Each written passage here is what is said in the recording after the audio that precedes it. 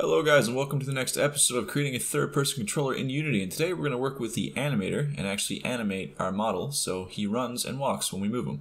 So first, go to your model itself, the raw file, not the prefab, and make sure the animation type is set to humanoid. This is obviously if you have a human model. If you have some other kind of model, you can keep it on general. Then hit apply. Now we can actually use human animations for this model. So the next step in the process would be to add an animator component to the game object itself. So we're going to do that now, and we're also going to create an animator controller. So let's hit add component, and then we're going to add animator, and this will allow us to animate our model. Now on the avatar here, if you're using my model, it's probably blank. Just click this little button and you should see low poly man avatar, and click that. Let's right click in the art here. Actually, I'm going to make a folder first. I'm going to call this animations, and we're going to put all of our things to do with animations in this folder. I'm going to right click in here and I'm going to create an animator controller, and this will be the component we use to actually drop in animations on our player. I'm going to call it humanoid because those are the kinds of animations we'll be using. We can drag that then in the controller section of the animator, and then I'm going to just get some animations here. So I have an idle. As you can see when I play it, the player just idles. I have a run. If I click play, the player is running, and then I have a walk. If I click play, the player is walking. So we're going to set this up in a thing called a blend tree. So I'm clicking on the base layer, which is a default layer you should have in your animator. If you don't see this, make sure you're clicking on your model and then clicking on the animator window up here. And then we're going to go to parameters, and I'm going to insert two floats. I'm going to call them vertical and horizontal. And you know what, just for the namesake, I'm actually just going to put the horizontal above the vertical because that's usually what I do, and I don't want to start doing something different. You don't need to do it. Do whichever way you want to do. So I'm going to then right click in here in the empty space in our base layer, and I'm going to create state from new blend tree. I'm going to rename this to locomotion because it's going to be our walking, idle, and running animations in the future, strafing and stuff when we handle that. And I'm going to double click it here to open it up. Remember this on our base layer again. Now you're going to see this thing called a blend tree. If we click it, you will see blend type. Let's make our type rather 2D freeform directional. And what this means is we take in two parameters. In this case, it will be horizontal and then vertical. And based on that, we can actually play animation. And don't worry if that doesn't make sense right now. It will make sense very soon, I promise. So you see here now we have these horizontal and vertical bars. Let's add 3 motion fields, one for every animation that we do have. So we're going to ignore this horizontal one completely, meaning they're all going to be 0 because we're not messing with that right now. That will be when we do locking on and strafing. Let's insert our idle animation here in the first one. And as you can see here, the first value will be horizontal and the second value will be the vertical value. That's position X and position Y. So let's drop in our walk, and then we're going to make the position Y 0.5. And that's because we want our player to walk when we're tilting the joystick halfway to full. And then we're going to drop in a run animation, and we're going to make the Y position 1. So when you're fully pressing forward on the joystick, we want our player to run. And the idle being 0, 0, because when we're not pressing the joystick up at all, you don't want to move. So as you can see, if I move this vertical from 0 to 0.5, halfway with the joystick up, we start walking. And then if I change that from 0.5 to 1, we go into a full-on run. And we're basically going to change that number, the vertical and the horizontal number that is, to the vertical and horizontal numbers on our input handler that we made just a couple of videos ago. So if you're tilting the joystick halfway up, that vertical bar will go halfway up. If you're tilting the joystick fully up, then the vertical bar will go fully up. With the W keys, obviously, since you can't tilt it, when you press it, it will just go fully up.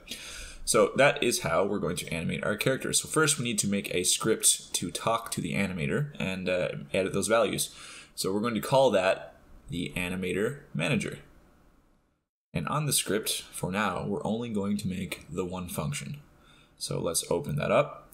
I'm just going to actually erase the start and update method on this script for now because we're not going to use them. So let's erase that. And the method I'm going to create, the function rather, what I'm going to call it, I'm going to call it public void update animator values. And then to use this function, we're going to need to pass 2 types of information. We're going to need to pass a float, and we're going to call that horizontal movement, And then we're going to pass another float, and as you probably guessed, we're going to call that vertical movement. So we're going to take the numbers from our input handler, and we're going to pass them through this, and then from those numbers, we're going to make some alterations here. So we're actually going to need to call the animator itself to grab those variables, or those parameters rather. So let's say a variable type of animator, we're going to call it animator, and then we'll make an awake method, and we'll call it on the awake. And since the animator sits in the same game object as this script, we're just going to say animator get component animator. You could also make that variable animator public and just drag it in manually if you'd like. It's all the same. So we're going to want to actually grab these parameters. So I'm going to make an int. I'm going to call it horizontal. I'm going to make an int. I'm going to call it vertical. Now the horizontal and vertical animator parameters we just made can be referenced in a script using integer variables, and I'll show you how. So we're going to take these two integer variables, and we're going to say down here on the awake method, horizontal is equal to animator.string2hash, and then we're going to say open brackets, and we're going to say horizontal. And then we're going to do the same thing for vertical. And all that means is when we now type in horizontal or vertical referencing these integer values, we're actually now referencing our animator values for horizontal and vertical. That's all it is, put simply. So referencing this variable, we'll now go to the animator and we'll edit the horizontal parameter. And the same is true for the vertical. So that's cleared up. We can say animator.setFloat, and we're going to change the float of the horizontal parameter, which we just made on the animator a while ago. So then we would say our horizontal, which is this one right here. And as you can see it's an integer ID. And then we're going to set it to a value, which would be the horizontal movement that we're passing through this function, which is the movement from our input manager, or will be. And then the damp time, I'm going to say 0.1f, and time.delta time. The damp time is basically the blend time, so it doesn't look like it just snaps, or it just instantly changes. There's some blend time between it to make it look softer and nicer and smoother. And now I'll do the same thing with the vertical and vertical movement. Now, you can be done right here if you'd like, but I'm going to implement something I call animation snapping because I personally like the look of it. It's used in a lot of games. The first one I can think of because of my channel and the series I'm running obviously is Dark Souls. And what this does in simplicity is if you have a value, so if you're about to walk, but you're not quite walking, you're not quite running, the code will snap you to a walk or a run depending on how far you are. So basically it rounds the values. And I find that just looks a lot neater and cleaner. Some titles you don't need it. It's mostly for if your animations don't go together perfectly or if it looks a little strange when they're halfway blended between each other. I choose to use it on most of the things I do, but it is just a preference and you don't have to use it. But I'm going to show you how to make it because it is valuable information. So let's make a float snapped horizontal and a float snapped vertical. And then we're going to say down here, if horizontal movement is greater than 0, and it's also horizontal movement is less than 0.55f, then we're just going to snap it. We're going to say snapped horizontal is equal to 0.5f. So basically what this is saying is if you get input from your controller and it's greater than 0 and less than 0.55f, it will always be 0.5f. And that means on the animator, it will always play the walking animation perfectly and not a blend between the walking and the running or the idle and the walking, etc., etc. And then we're going to say else if horizontal movement is greater than 0.55f, we're going to say snapped horizontal equals 1.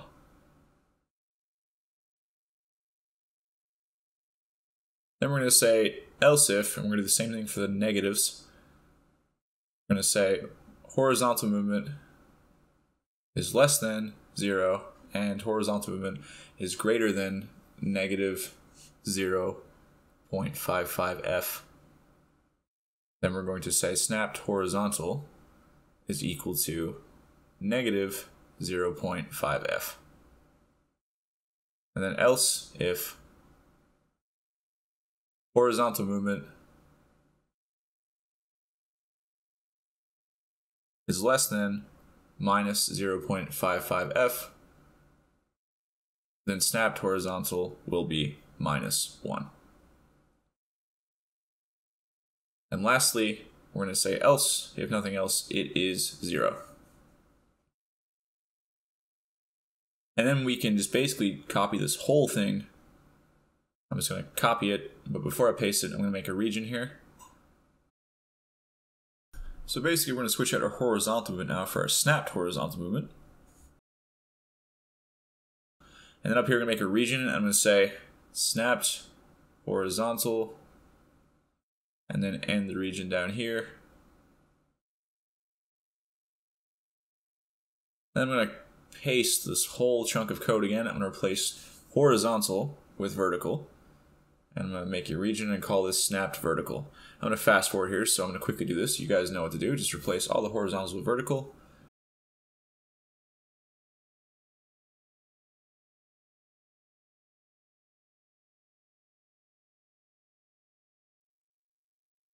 And down here say snapped vertical.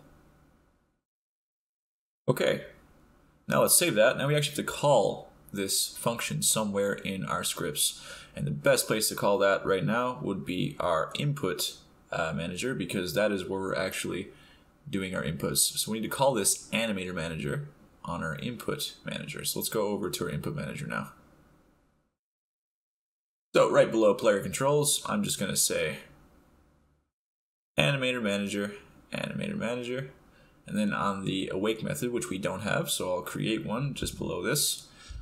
And I will say Animator Manager equals get component, because this sits on the same game object as that script. And we're going to say Animator Manager. And we're going to save that. Now, right below our movement input, I'm going to make a private float. And I'm going to call that move amount.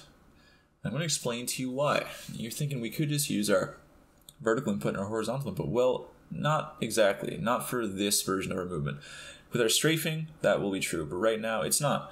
We have to say Animator Manager dot update animator values, and then we're going to say 0, because there's never any movement on our horizontal yet until we do strafing. And then we're going to say move amount. Now, we actually have to set our move amount, and our move amount is going to equal mathf.clamp, which all it does is clamp the value between a value of 0 and 1. So we're going to use clamp 01, sorry, mathf.clamp 01. And then we're going to say inside these brackets, mathf.abs for absolute. And we're going to pass through our horizontal value. And then we're going to say plus mathf.abs vertical value. And all the abs does is basically takes away the sign in front of the value. So it's always going to be positive. And I'll show you why that's important momentarily. But if we save that now, we minimize our scripts, and we hit the play button, and now we can run around on the screen, and that is pretty cool. Alright, so if you understood all of that, and you made it this far, great job. So, back to this code here, what we have is mathf.clamp01, which again clamps it between a value of 0 and 1, and inside that we have mathAbs, which is the absolute value of the horizontal input, plus the absolute value of the vertical input. So all that means is if the horizontal or vertical input is negative, it will make it into a positive value by just getting rid of the sign in front of it rather. And the reason why we do this in our script is because right now in our animator, we actually can't work with a negative value because our vertical input only goes between 0 and 1. So we're going here to show you right now, if I click on the blend tree, as you can see, go to our animation preview, all we can do is go from 0 to 1. So we have to make that an absolute value. Now in the future, when we do walking backwards and strafing and such, when we're locked onto targets, we'll actually use the negative values because we'll make negative values for walking backwards and running backwards and strafing backwards. But when we're not locked on and we're just moving forward, we only want a positive value. I hope this video was helpful. As usual, if it was, don't forget to drop a like. It does genuinely help my series a lot. And leave a comment to appease the YouTube algorithm gods. And if you're feeling super generous, guys, check out my Patreon below. All support is appreciated. And I will see you guys in the next one. Then we are going to jump into setting up our camera and moving it around the screen with our player.